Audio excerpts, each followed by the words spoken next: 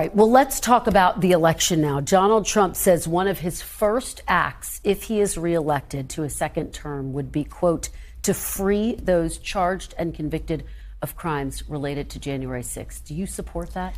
I want to be very clear.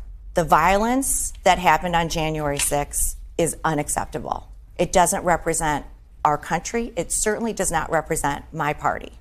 We should not be attacking the Capitol. We should not be having violence. I said it that day.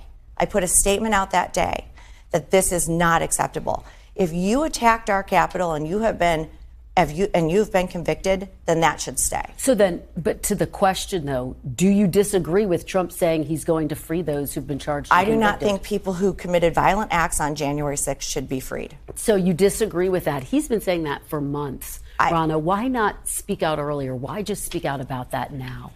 When you're the RNC chair, you kind of take one for the whole team, right? Now I get to be a little bit more myself, right? This is what I believe. I don't think violence should be in our political discourse, Republican or Democrat.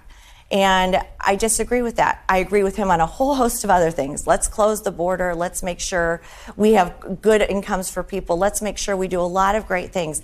But on that point, I don't think we should be freeing people who violently attacked Capitol Hill police officers and attacked the Capitol.